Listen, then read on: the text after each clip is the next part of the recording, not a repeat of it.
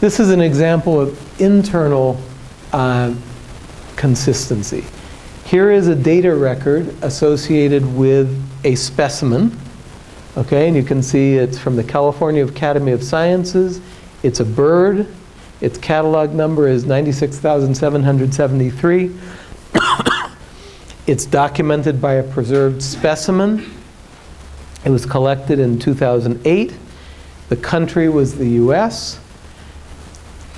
It's in California. That field is not showing. It was from Marin County, California. And it's from this place called San Rafael Hill in San Rafael. And it has these coordinates. Okay? And so we can very easily plot those coordinates and see whether those coordinates fall in the US. Right? If they fall in Zimbabwe, we have a problem. We can see whether they fall in California, and we can see whether they fall in Marin County. Okay? So that's essentially taking one part of the data record, the coordinates, and checking them against another part of the data record, which is the textual description of the locality. And that's a very powerful thing, and oftentimes we can do it in an automated fashion for thousands of specimens. Again, I'll show you examples. And that's very important because it looks for inconsistencies within the data record, which should tell us that something's wrong. Okay?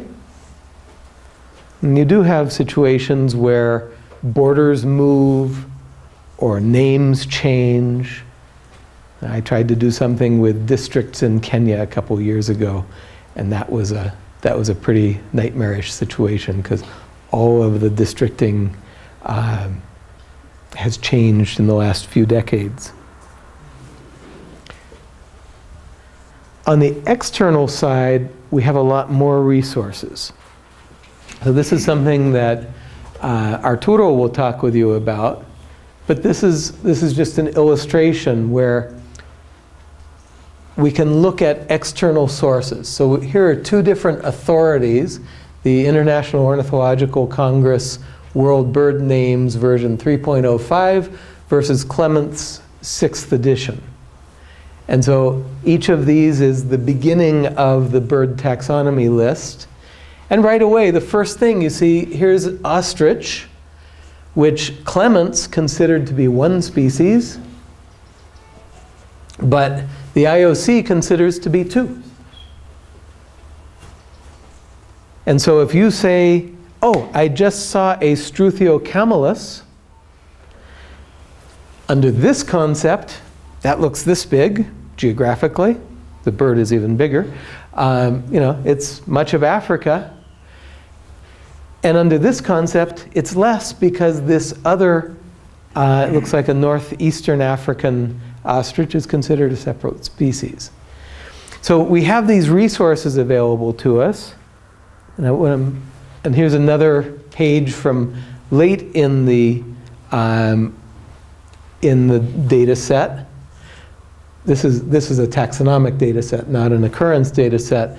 But I wanted to give you this one example of Reichard's seed eater. You can see in this taxonomy it's under Crithagra. And in this taxonomy it's under Syrinus. Okay, these are little yellow birds. And you can see under this taxonomy it's one rather inclusive species, Reicardi. But in this taxonomy, it's two species, Reicardi and Gularis. So imagine now I'm doing a query on African sirens. And look at this. I've got Syrinus reicardi, and I've got Syrinus Gularis reicardi. And many times what we do is just ignore the subspecies. And so I've now got two species. But you guys know that those are actually two different versions of the same taxon.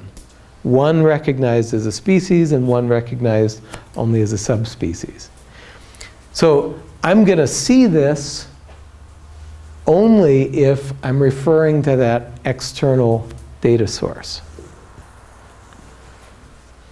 And there are, for birds at least, there are lots of online resources. For plants and insects, you get into more and more trouble very easily. We can look at consistency with other records of the same species. So for example, here's a swallow, Hirundo angolensis, and these are records in a gridded sense of the species.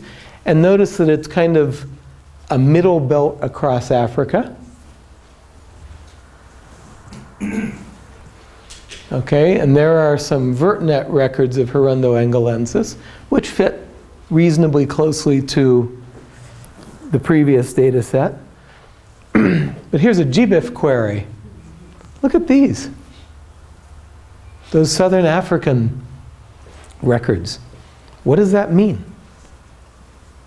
I don't know. But I'm just saying that that query produces results that disagree with the independent data sources, the external data sources.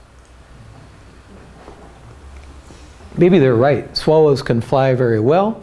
Maybe they migrate. I don't know. But if I were looking for problem records, I'm going to focus on those records.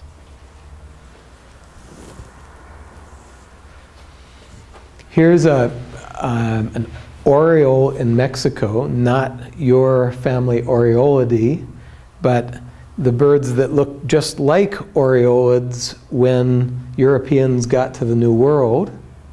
And so they called them orioles, but they're in a completely different family. And you can see some typical features of biodiversity data. The density of records is much higher in the US than in Mexico, just because the density of bird watchers is much higher. And then where do US birders go but to beach resorts when they go to Mexico? So lots of records in Mexican beach resorts. But what I wanted to show you here is that we can also look at these data with respect to environment. And so I think this was with respect to annual mean temperature. These are the main bulk of the records of that species. And then I've got this record that's an outlier in this direction, and this record that's an outlier in that direction. Doesn't mean it's wrong. But you sure ought to look at those records because those are outliers. They don't fit the pattern for that species. Maybe they're right. Maybe those are really the limits of tolerance of the species. But it's worth looking at them. And then this is one of my favorites. For the last quarter century, I've been involved in a project called the Atlas of Mexican Bird Distributions. It's a database that summarizes the contents of 80 plus natural history museums. The data were all compiled by hand by 2 colleagues and me. It's been a quarter century. We still haven't published the project. But the data set includes almost every bird specimen ever collected in Mexico. We quit when I traveled all the way to Moscow to work in the collections at Moscow State University. And traveling halfway around the world, they had 6 specimens. And we said, let's stop. But this was an interesting thing we could do once we had all those data together in one place. So what we did was we took several of the most productive collectors in the history of Mexican ornithology, and we compiled all of their specimens, and we put them in order by date. Okay? So, you know, Kate was collecting here one day, and then moved camp 2 miles down the road and was collecting here the next day, and then a week later was 100 kilometers away, etc. Okay? And we measured the distance on the surface of the Earth using that formula, which is not much better than a Euclidean distance.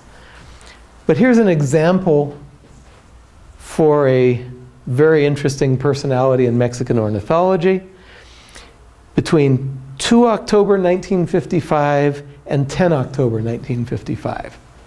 So on the 2nd of October, he was up north. This is the west coast of Mexico. By the 5th, he had moved down to here, and you see him collecting lots of specimens on the 5th, 6th, 7th, 8th, 9th, and 10th. So he clearly was spending time. That's the state of Nayarit. Okay? But then, on the 8th, it looks like he collected a bird here, moved very quickly 4 states away, and then by the 9th came back. Or he made a mistake in his data. Or in the case of this collector, it could very easily be that there were some modifications of data. He had a little problem with stealing specimens from other institutions and relabeling them. But you can use this technique only if everybody else has put their data out there for you and everybody to see. If we had only had, you know, the Phillips specimens at the University of Kansas where I work, we would only see a tiny piece of his overall itinerary. But because in the case of Mexican birds, we assembled by hand over 25 years all of those records of Phillips and all the other collectors. Or now, because we are sharing our data, if and when we get to the point where all of the data for the bigger herbaria around the world and the local and national herbaria are all in there integrated, we'll then be able to put together all of the specimens that Kate collected over her lengthy career as a botanist. But you can only do this with those external data. Okay, those data that are beyond a single data record. This data record on its own is completely consistent. It's a bird that should be in Guerrero, that state. It's in the right place, it's in the right environments, the right date. But when I saw that it was collected by the same collector on the same day as a specimen from 4 states away, I know that something's wrong. I don't really know what. Maybe all of these specimens are wrong and that one's right. Or maybe the date is wrong. Maybe he collected it on October 24th and not October 8th. Or the geographic coordinates are wrong. And so we did this for the top 10 collectors in Mexican ornithological history, plus, let's see, Adolfo Navarro, my colleague of 25 years, and me. And the funny thing was, using this technique, we found errors in all of the historical collectors and both of the modern collectors. Both of the authors of the paper, we detected problems in our own data using this technique. But again, this is one very solid argument for sharing data, even when there are still errors in the data. So here's Adolfo's data, and we found probably two errors in his data. Here's Alan Phillips, who is the person I gave you the example from. And so you can see different error rates, but again, no data set is ever error-free. So even the data collected by the authors of the paper had problems in it. Okay, so we're going to talk in the next couple hours about data cleaning, but we ought to talk about what comes next. This is kind of something that Jean brought up during our introductions. What do we do after when we're wanting to use our data or publish our data, share our data. So very crucial things, and this is not necessarily so crucial for this, the practicum of this course, but rather for the broader lesson.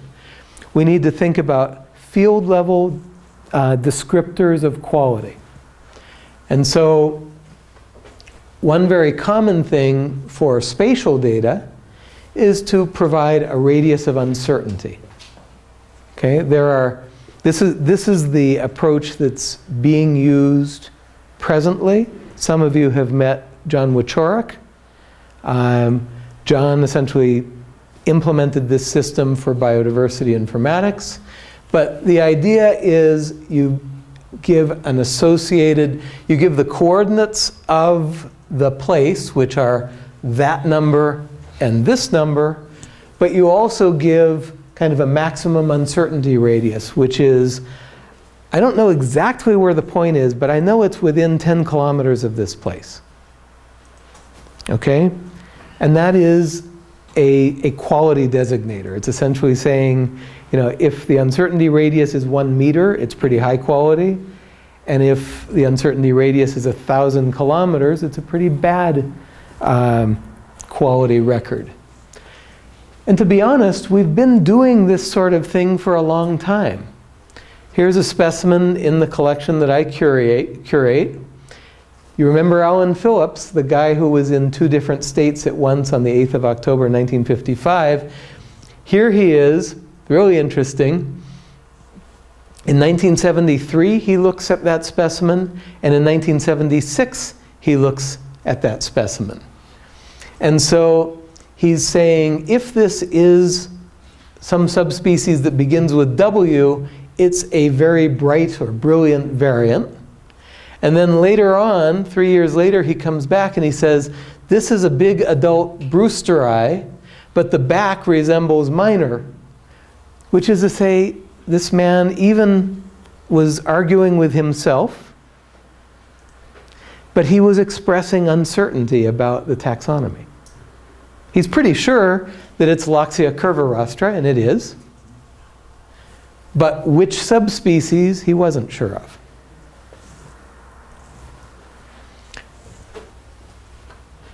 And see here, you can see the original label, and you can see a new label with a new determination.